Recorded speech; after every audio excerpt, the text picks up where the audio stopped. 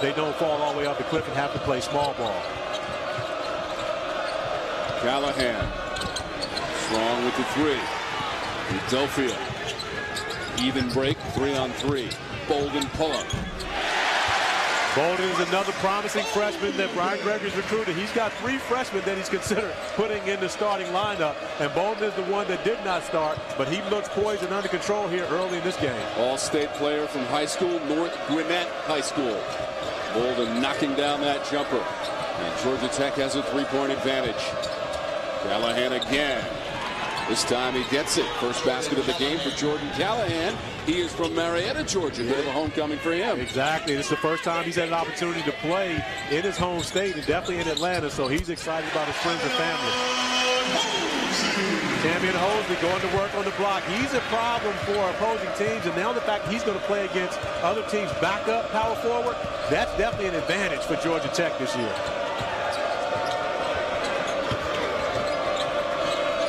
Cherry is into the game for Tulane, wearing number 4. This is Davis. These teams have quite a rivalry and a history. They first met back in 1909. Shot clock going down. They'll get the bucket there. Callahan now with 4. Callahan with a very veteran move right there. The shot clock's going down. He was able to get to the basket and finish using great body control to score. Holsey, position, up and under. I tell you what, Kevin Holsey's filling into this off-the-bench reserve role very well. He looks very calm and comfortable on the block, and he's a problem right now for Tulane. 5 quick points. And a 3-point lead for Georgia Tech. Inside the 13-minute mark here in the first half, and a whistle. As you see, Holsey getting great position, but gathering himself and making sure to be patient on the block, using the other side of the rim to finish, and he looks very poised on that paint. Holsey just committed his first foul of the game. See Davis and Cherry coming out for Tulane. Birchfield is in, number 13 for the Green Wave. Daniel Miller has returned for Georgia Tech as well. Here Jordan is in there also, number 2 in white.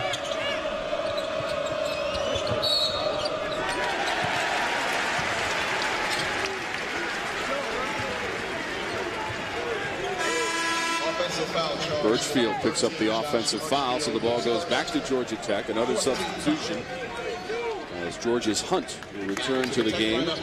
Jason Morris back to the bench for Brian Gregory. You see Coach Conroy applauding. He does not mind the movie screen right there, because you got a teammate trying to get someone open. You sacrifice yourself for the team. Daniel Miller on the block. Baby fall away doesn't go.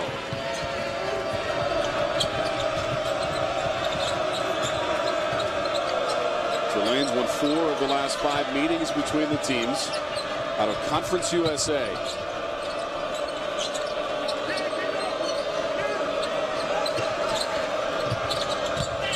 Tarrant, the kick out. Ripped out of there by Carter. And in midair, dished it to his teammate. Here is Bolden, who's open. And you see a little more of what Georgia Tech wants to do this year. Coach Gregory likes their depth, and he wants to push the ball up and down the floor. He wants to make sure they control the ball, don't turn it over, but he wants to give his team more opportunities to score easier baskets in transition. Another first, that is the first 3-pointer in the history of McCamish Pavilion. We might say that a few times. We could definitely say that a few times. I'll be looking for the first blooper. Here's Carter. Drew a double. Daniel Miller tapped it to himself, had it stripped away, but will get a foul on Tulane. Goes against Callahan, his first. Chris Bolden on target from 3-point range on opening night at McCamish.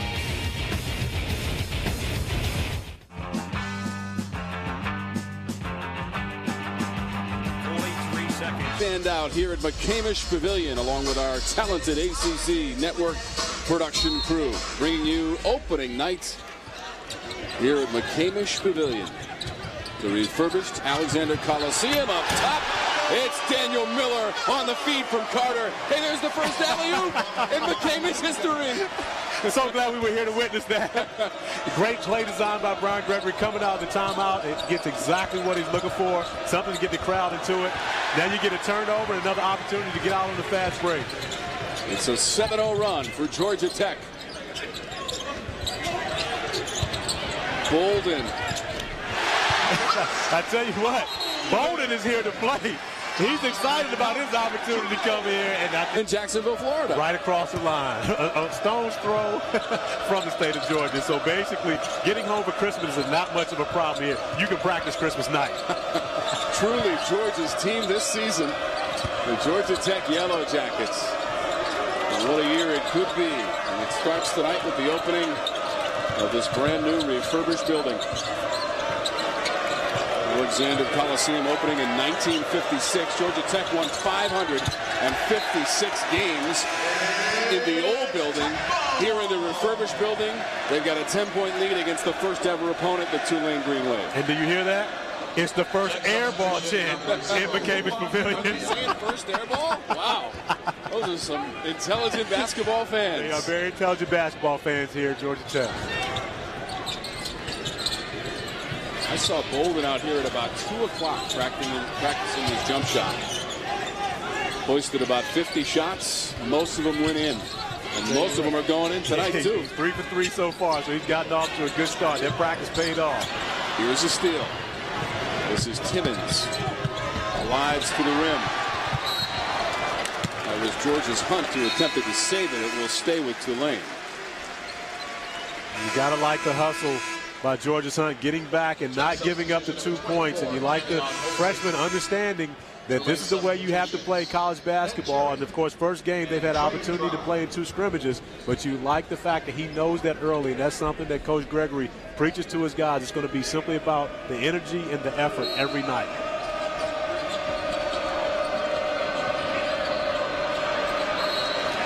Daniel Miller was guarding the inbounds pass, and that forced Kendall Timmons to take a timeout. That's a great defensive possession by Georgia Tech when you make your team have to burn a timeout on the underneath inbound pass. And that's a great job also scout. Here in Atlanta, Georgia, and McCamish Pavilion.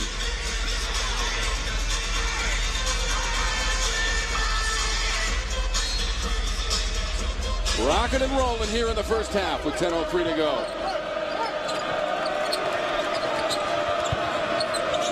Again, the Green Wave winning the matchup between the teams a season ago. But that on the inside is Trey Dry with his first basket as he thunders it home. Trey Dry is an undersized forward, but however, he plays big, and you see using that athletic ability to get way above the rim, dunking it over Daniel Miller, and he's not an easy one to get over top of. That stopped a 7-0 run for Georgia Tech. Block inside, that by Timmons. Here's Udofia, open for 3. George's Hunt.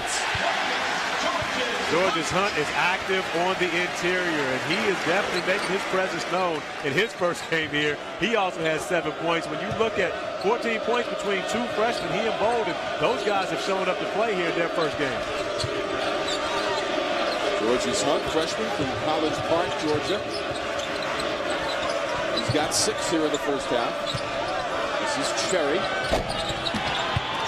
Ben Cherry with a 3. Ben Cherry from Charlotte, North Carolina, and transferred from the Citadel, where Ed Conroy went to school and also coached as the head man. Daniel Miller with a jump hook, got it right back. Now the offensive rebound turns into 2 more points for Georgia Tech. Miller and Holsey are doing a tremendous job attacking the offensive boards. Add George's Hunt to that mix. And Georgia Tech probably has about 12 second chance points already in this game. 7 now for Kemi and Holsey. 8:25 to go in the first half. Opening night from McCamish Pavilion. Cherry, long distance. Daniel Miller on the board.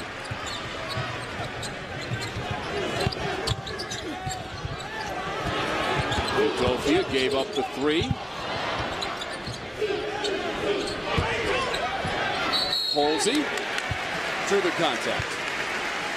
Yeah, you see the mismatch when you have Dye trying to guard Holsey. There's such a huge size advantage for Holsey underneath. Daniel Miller making the smart play, not taking the 17-foot jump shot, but seeing the advantage that Holsey has, using a great high-low pass to get it to his teammate. Kendall Timmons picked up the foul, the first on him, the 6th on the team. The 8-minute mark. A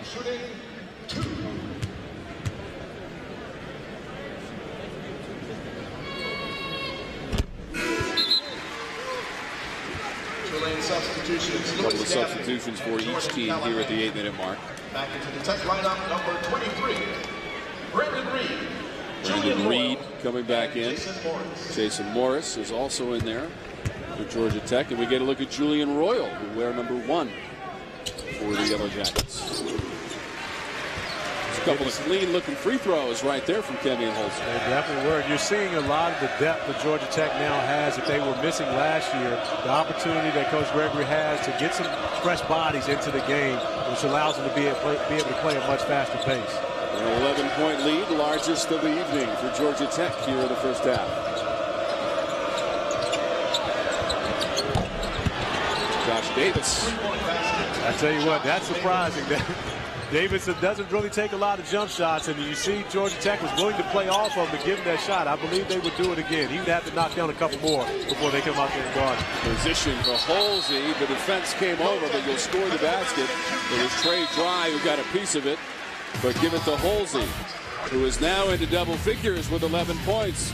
Georgia Tech on top, 28-18. Away, we have our first very special guest of the evening. Yes. It is John Sally, one of the all-time greats here at Georgia Tech. I agree. And John, let's just start about all the emotions that you're feeling opening up this refurbished building. Yes. Alexander Coliseum turns into McCamish Pavilion. It is unbelievable that I went upstairs and had some hummus and some olives, and they were serving things. It's exciting. Why is my number not hanging? And how is it that these kids are that good? It's amazing. I told Coach Crimmins, I said, we had a lot to do with this. He said, not really, John.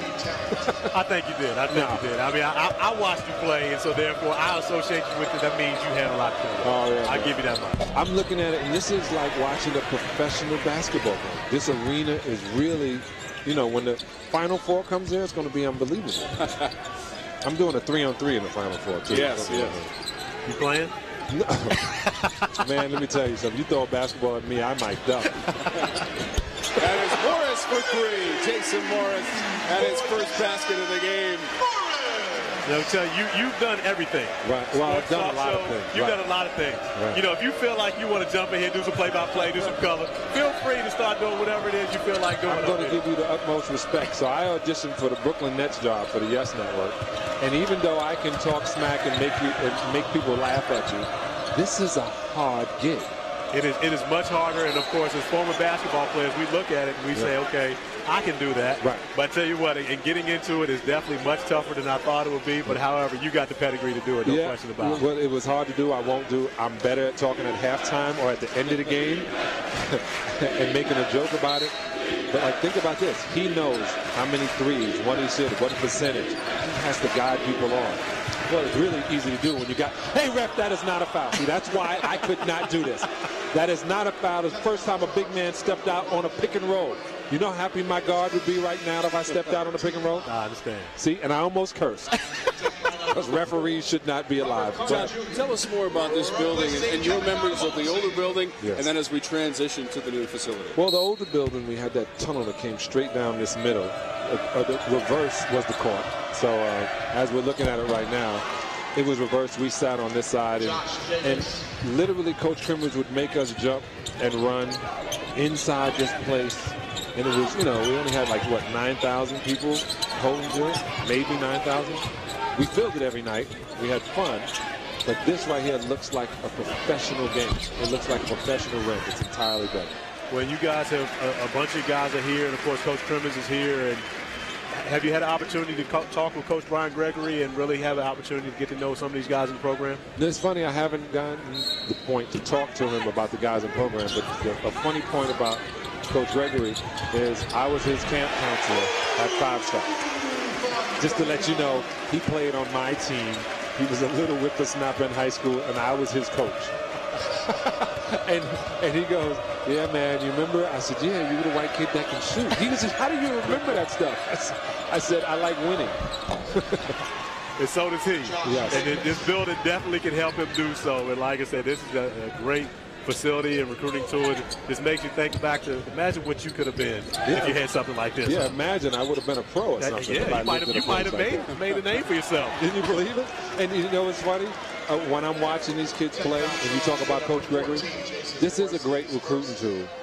I had to literally convince people to come to Atlanta. And I used to say, I really shouldn't have to convince you to play in Atlanta, Georgia.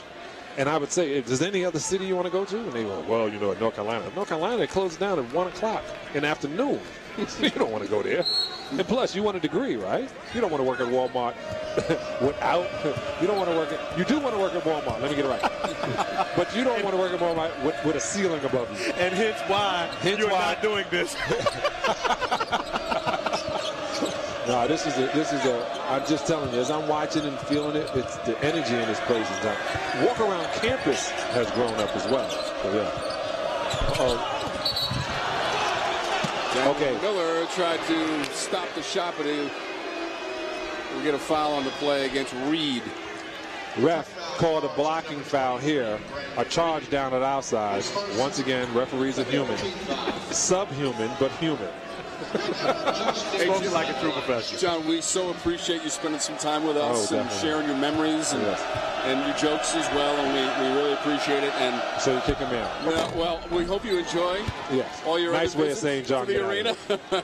But we have really enjoyed you coming by. I really appreciate it. And good luck. It's always a pleasure. All right, it's great to see you. Folks, that is John Salley, one of the all-time greats from Georgia Tech. Thank you, John. We go under 5 minutes to go here in the first half. Georgia Tech with the basketball. And we thank John Salley for his time as Daniel Miller gets fouled, going to the bucket by Josh Davis. You know, it's too bad John Salley won't open up a little bit more and have some fun with us. I tell you what, that is one guy we cannot have on the sidelines because we cannot concentrate on talking about basketball with him. He is one of the most fun people I've ever had the opportunity to be around. I mean, even during games, playing against him. Yeah. You know, I mean, he was hilarious on the court. I mean, it's amazing how hilarious this guy is. You can't take two steps around here, especially without being asked for an autograph or a picture, and he certainly obliges all the time. Yeah, John Salley, just one of the greats that are in the building tonight. Yeah, a great ambassador for this Georgia Tech basketball program, and I mean, there's so many of them here tonight, and you know, hopefully we get an opportunity to see many more of them. And you'll certainly want to stay with us at halftime as we celebrate Georgia Tech basketball with over 100 former star players and coaches who are on hand tonight to open up the Camish Pavilion. This is the grand opening. Game number 1. The women will begin here on Sunday against Tennessee.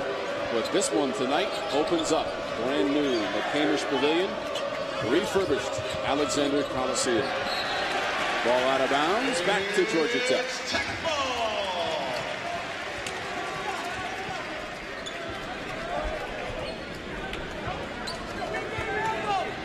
Ed Conroy from 2006 to 2010, the head coach at the Citadel out of the Southern Conference, and the 09 Conference of the Year coach of the year. Morris couldn't handle the pass out of bounds. Yeah, I tell you what, great play design by Coach Gregory. However, they had the back door wide open. Morris couldn't handle it. And if he would have, we would have seen a highlight dunk. One of the better athletes in the ACC. I was thinking about what would have happened just now. So for Tulane, Josh Davis is out of there. He is the leading scorer so far. He has to sit with 2 fouls. He has 11 points.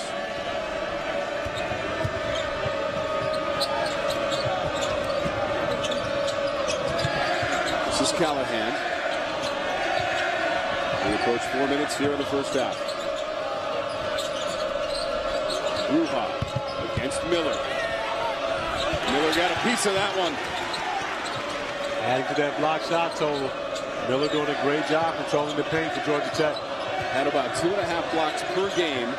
Second best in the conference last year. Shot clock to 2. Callahan, difficult shot. Over the top is Carter for the rebound. Reed. Miller trying to get it down to Carter in traffic.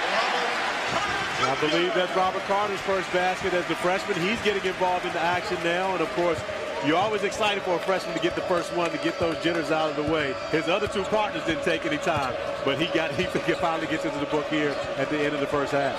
First team All-State in high school for Robert Carter out of Thomasville, Georgia. Tarrant went to the deck. Tulane keeps it alive. Again, the shot clock goes inside of 10. Tarrant on the drive.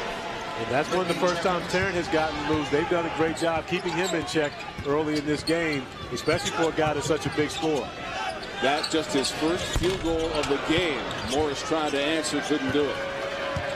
The one thing about Tarrant, he's had the huge halves. He had 20 points in the first half against Georgia Tech last year, and then going to SMU last year had 29 in the second half. So they have to be very careful not to let him get loose, especially in the second half. Last year, a 5-point win for Tulane in New Orleans against Georgia Tech as Bruja got Miller in the air, tried to follow his miss. Georgia Tech basketball.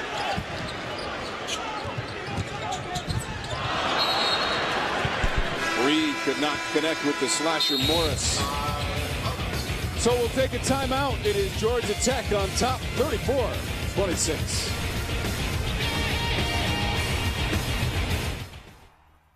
Another great Cola taste and 0 calories.